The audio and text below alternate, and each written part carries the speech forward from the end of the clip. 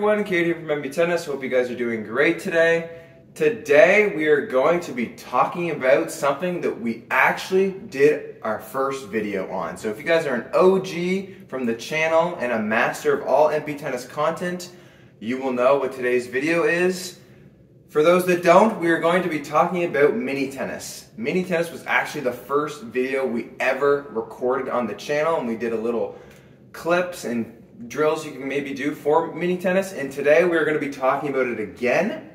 But before we jump into it, make sure you guys are liking and subscribing. We have a lot going on in the channel, everywhere from product reviews to the Chasing 13, which is super exciting, and we will continue to do that. We also do tips and tricks and drills, and of course documenting, my college career and how my team is doing. So lots of stuff happening. Make sure you guys are liking and subscribing so you don't miss any of it. So to get into it, mini tennis. Today I'm going to be going over 3 things that I think mini tennis helped with, and then also 3 mini tennis games that you guys can play at home with your coach, a player, whoever you want to play with. So the first thing that mini tennis helps with, in my opinion, is consistency. So there are a plethora of mini tennis games and drills that you guys can do that you just get reps in from the service line. So I feel like mini tennis really helps me with consistency because I always do it at the start of practices, and then when you back up to the baseline, you feel like you have a really good rhythm, because at the end of the day, when you get good at mini tennis, you're not missing in the mini court, so you have some rhythm when you go back to the baseline. So mini tennis definitely gives me, and from what I've heard from other people, a lot of consistency, so it really helps with that. So make sure you guys are doing some mini tennis always before you guys go back to the baseline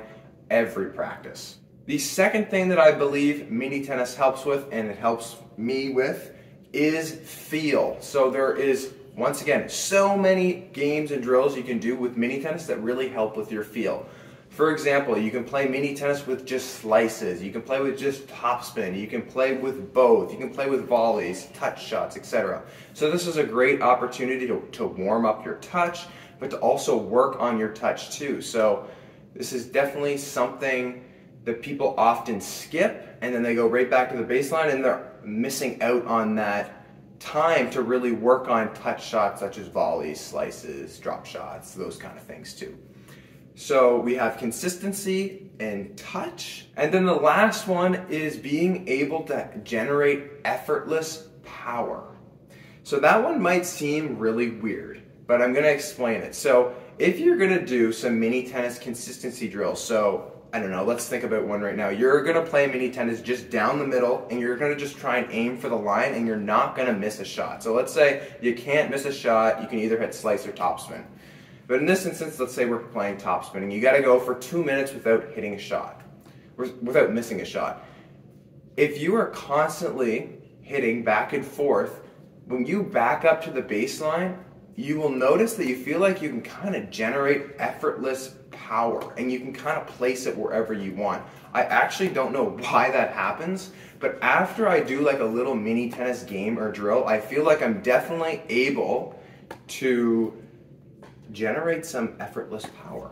So that's another reason why I like to do mini tennis, because it makes me feel like I can generate a lot of power from the back. So if you want to have consistency, effortless power, and some better touch and feel, folks, you got to do some mini tennis every practice. Now, mini tennis, depending on how much time you have for a practice, so if you know you're going to be on court for like 2.5 hours one day, you can stay in the mini court for like 5 to 10 minutes. Like the other day I had a practice and I stayed in the mini court for 15 minutes. So it's definitely a good opportunity to work on some stuff.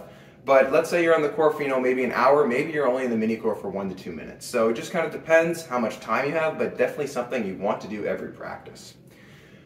So with that being said, now I'm going to show you 3 games that I love to play in the mini court. Alright everyone, so for the first game, what we have and what we call it is Pong. I know some people call it the Djokovic game or some other things because Novak is very famous for playing this game. And essentially what has to happen in this game is you're playing with somebody, and you can either play in one square or both squares.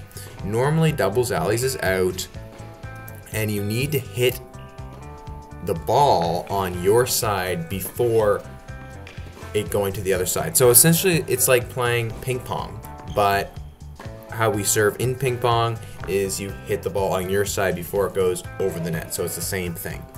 So you can either play with one bounce or no bounce. So what I suggest is if you're just learning to play this game or it's your first time, you play with a bounce. So you hit the ball on your side, it bounces over the net, the other opponent or who you're playing with lets the ball bounce, and then they can do the same back. Now you can do it high, you can do it low, and once you get good, you're able to kind of move the ball around the court, make it bounce high, make it bounce low, play with a little touch and feel, kind of deke them out.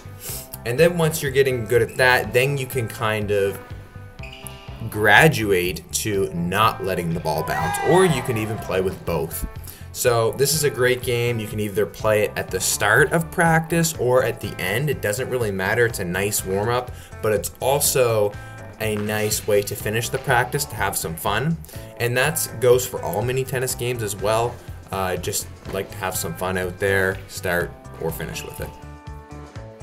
All right, so the next game we have is called the touch game. So pretty bad name, I know, but what you're gonna do is, this is generally just played in one service box. If you want, you can do it in both service boxes, but it could be really difficult, and I would only probably suggest playing that one on clay, and I'll explain here in a little bit. So basically what you're gonna do is you're gonna get 4 different cones. So as you can see, there's 4 cones on the court, or four stripes, 4 dots, whatever you have for equipment, and you're gonna start at the net and you're gonna take 6 steps. So 1 step followed by another step, 3 steps, 4 steps, all in a row.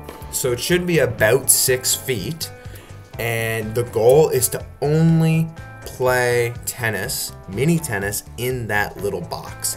Anything can go. You can hit slice. You're not going to be able to hit topspin because it's too difficult. You can volley, but that is difficult as well. So this game is really challenging your touch and feel, and it's just a really fun game to work on your touch and feel.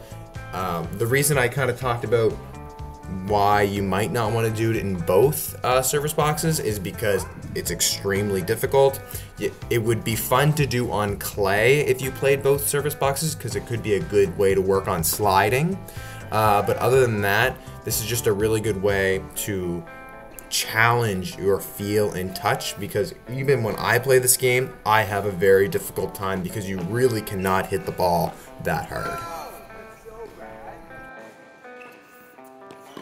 And the final game, one of my favorites, we call this the 2-touch volley game. So what you're gonna do, you need to have a partner, or coach, or whoever, and you can only play in one service box. You can play with alleys if you'd like, but I find sometimes working in a small area is more fun with this one because the rally can be longer. So the goal of this game, you cannot let the ball bounce. So what you're gonna do, you're gonna hit the ball up like a self-rally or a self-feed. You hit it up, rally to yourself, and then hit it across the net to the other person. They're gonna self-rally to themselves and hit it back. So the goal is to move your opponent around the court, forward, back, sideways, and the goal is to be able to obviously beat them. So this one is so fun because you can have rallies that are like upwards of 20 shots sometimes, and it just can come down to who is better with their hands at the net. And it's just really fun because it really challenges your touch and feel around the net. You can hit kind of lobs, you can hit rinky-dink slice shots, backspin. So it's just a great way to, like I said, with even the Pong, you can warm up with this game, but you can also finish with it as well. So with all these 3 games you guys can play, you guys can really make the scoring however you'd like to have it. So it can be, you know, game to 5, it can be game to 7, game to 11. If you really want to go for a long time, you can make it 21, but that would be crazy. And yeah, have fun with them. All right, everyone, there you have it. I hope you enjoyed those 3 games that I gave you guys. Definitely try those out. I know some of them you maybe are familiar with, but it's always good to see them and get a little bit of a refresher so you guys can try them out with your coach or a friend or even in your warm-ups. The other thing that I would really want to just put in here as well is not just club players play mini tennis. College players play mini tennis, pro players play mini tennis. Everybody plays mini tennis. So don't ever think that mini tennis is something for beginners or people that are just picking up the racket and learning. Everybody plays mini tennis, and I think it is beneficial for all levels of play. So let me know what you guys think in the comments. Don't forget to like and subscribe, and we will catch you guys on the next video.